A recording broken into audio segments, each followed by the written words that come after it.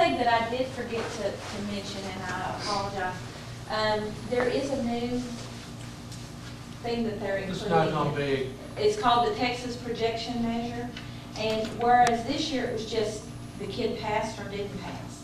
Now they're looking at, is the kid on track to pass when they graduate, or when they get to the state level test. So they look at third grade, and they think, will this third grade pass when they get to fifth grade?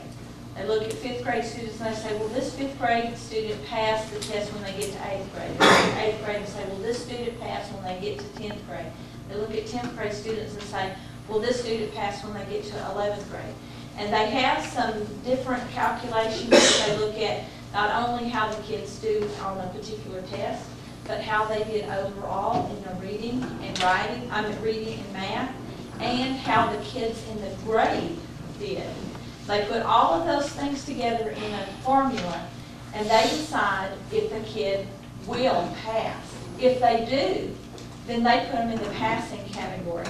The thing I couldn't show you that was really neat on our AYP is in many cases, we moved up between, if we were in the 80%, we were in the 90% when they started looking at Texas Projection Measure. We had that for 5th grade science this year, and we had it for 10th grade science. And we moved up several students on 10th grade science, and one student up on 5th grade science. They did not have the Texas Projection Measure in place for 8th grade science.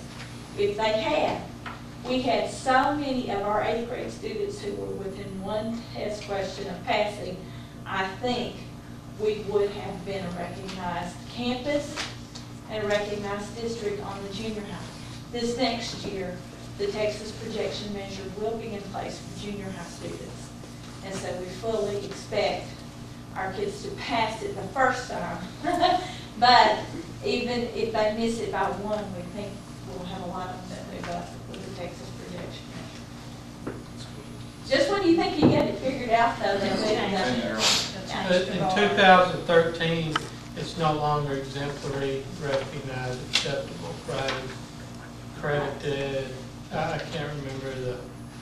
So they are actually de-emphasizing the distinctions to take into account the fact that there's some areas that have no diversity and some areas that have a lot of diversity. Well, like the fact that they're looking at the progression of the student move, but maybe worried that They're looking at growth over. that's the most important thing.